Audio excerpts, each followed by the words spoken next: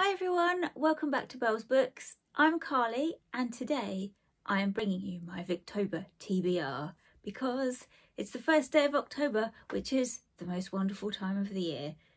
Yay! Victober is awesome. October is awesome because it's Halloween at the end of the month and I love Halloween. And I love this time of year for spooky gothic reads. So I have a stack of books to talk to you about which are for Victober and then some contemporary spooky reads. So let's get started. The first one I am definitely going to read is Shirley. No, that's not right. It's Shirley by Charlotte Brontë. This is the group read along for Victober. So we are reading a chapter a day, which is manageable because it's quite, chunky. Let's check the print on this. The print is quite small in here. So it's a big book, but reading that over the whole month will be good. I haven't read this before. I am a big fan of the Brontes. I have read Jane Eyre and Wuthering Heights, and both of those books are two of my favourite books of all time. Actually, and last year I read The Tenant of Wildfowl Hall by Anne Brontë, and I really enjoyed that as well. So I'd probably put that in to my top favourite books as well. I just love the Brontes. I have family from that area, from Haworth, and so when I go back up to Haworth, it feels like I'm going home. And I just love going to the parsonage where the Brontë sisters lived, and I just love it. So I'm really excited about getting to this. I know nothing about it. I have read the blurb, but I'm not. It's a historical novel, so it says it was her only historical novel set in the Napoleonic Wars in Yorkshire, and that's all I know. That's all I want to know. I'm just happy to go in blind on this one. So that is the first one that I'm definitely going to read because, I've got a big stack of books here. I'm not going to read all of these. These are just ones that I would like to get to at some point, but I'm not going to get to them all this month. The second one is a little one. I like little reads. Can you see that? Its cover is very shiny. Yes. It is Lois the Witch by Elizabeth Gaskell. Now this is either a short story or a novella. I know that there are other copies of this book where it's set in like a collection of short stories. So this is about a girl who goes to America and gets caught up in the Salem witch trials. I'm all over that, so I'm very excited about this one. I've not read any Elizabeth Gaskell either, so that'll be good to read some of her work. I really want to get to Wives and Daughters as well. I've got North and South, but I haven't read it. So I thought if I start off with Lois the Witch, because it's witchy, it's perfect for this time of year, and it fits with Victober, so perfect, yay. So definitely that one, because I know I can read that in the month. All right, this one I bought especially because I was feeling down, so I bought books, as you do, and I bought a beautiful copy of Dracula. Look at it. Look. Oh, look at it. It's so shiny. I have never read Dracula and I want to. It's the perfect time of year for it. It's big, but this is like a nice size print actually. And it has some like really cute, look at the end papers. It's all the bats. So, I'm going to start this. I don't know if I'll finish it in the month because I'm quite a slow reader. And if I'm reading the other things as well, probably not. But perfect for this time of year. So yay for Dracula. Eee! I just love that book. Do you like my Victober setup, by the way? I meant to say, look, got my raven. Come here, raven. With his goggle eyes. My raven companion. And I've put some actual Victorian books up there to look a bit vintagey. I really wanted to wear something Victorian, but I don't have anything Victorian, so I've just got my Hogwarts jumper on. But hopefully by the next video I will have something Victorian. Okay, the next one I got this for my birthday because Katie over at Books and Things recommended this, and she was raving about it, so I picked it up because I put it on my birthday list because I really wanted to read this. It's Hester by Margaret Oliphant, and from what I remember about what Katie said about it is that she loved it because one of the main characters, Hester, was a bit of a proto-feminist character. So from the blurb, this book centres on three main characters. Catherine Vernon, who sounds like what Miss Havisham could have been if she'd got over it. So she was like jilted in her youth, and then she rose to gain some power as the head of a family bank.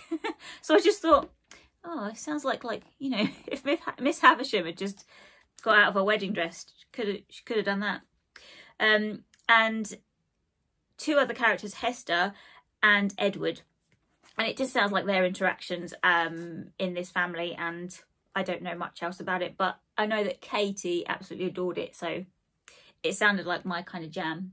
So that is one possibility.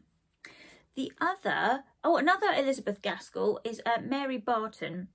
These covers are so shiny in my green light. This was one I picked up from a charity shop, again, because I thought I should read some Elizabeth Gaskell, and I don't have any. So this is a novel about Mary, who is trying to decide between two men, Henry Carson, the son of a rich industrialist, and her working class lover, Jem Wilson. Great name. So I guess it's just about that love triangle thing there. And with all of these novels, I think by Elizabeth Gaskell, it's about the working class and the upper class divide, industrialisation, and just, you know, about what was going on at the time. So yeah, would like to get to that. Probably won't get to that this month, but at some point. Now I had to show this book because it's hilarious.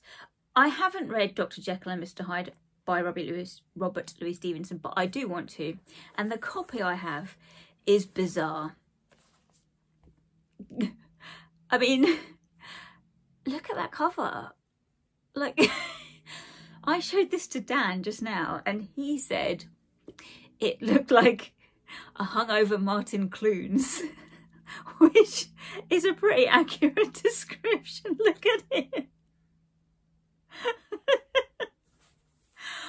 I mean, I would read this book, but I just really don't like this cover. So I think I'm gonna give this away and get a better one, because I can't now he said that as well, I can't pick this up without thinking of a hungover Martin Clunes, so no. Another one that I want to read, I know I'm not going to get to, is Middlemarch. Again, I don't like this copy because, I mean, I've only just got this, but the print is tiny. I mean, I have to have a magnifying glass to read this. It's a large book, you know. Middlemarch, this is a big old book, but it's one of those classics I think I should read, I want to read, but the size is just putting me off. And that size, this is like 800 pages with tiny print, so no, I'm not going to be reading that, but at some point, if I get a new copy with larger print, then I will do. This is a book I'm not going to read, but I wanted to show you because it's super fun. Just for context, the reason I bought this book, I found this in a secondhand bookstore in Hay-on-Wye, one of my favourite places of all time. It's a book town on the border of Wales and England. And they have some amazing bookshops in Hay-on-Wye. It's just beautiful. If you haven't been there, go there. If you love books, you will love it.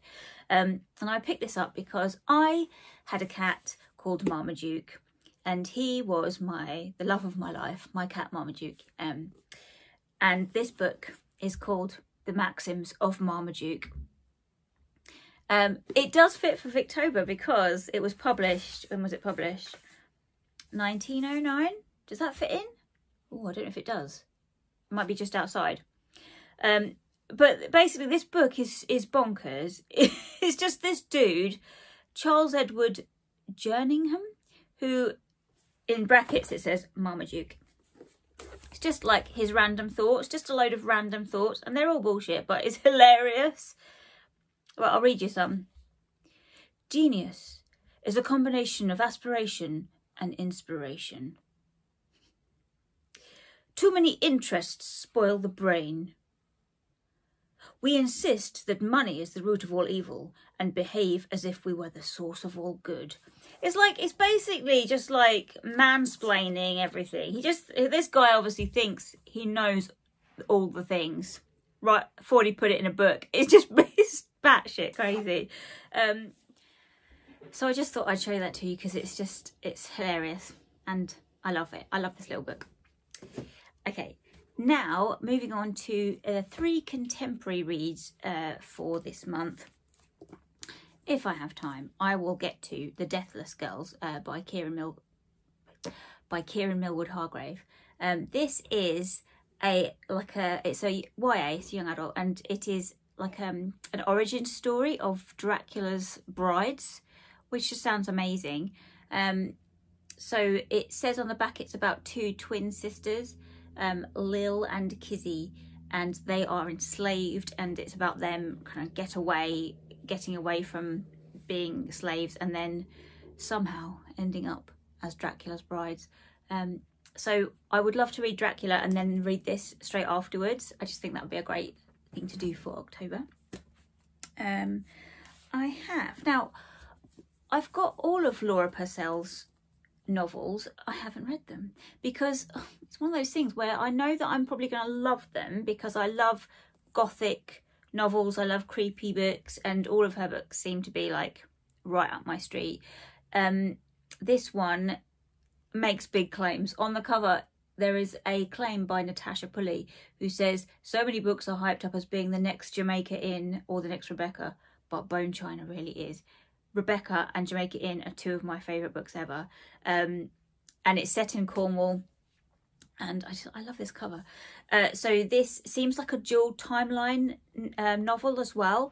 So it is about a doctor who is trying out these weird medical treatments for, what is it for? Consumption.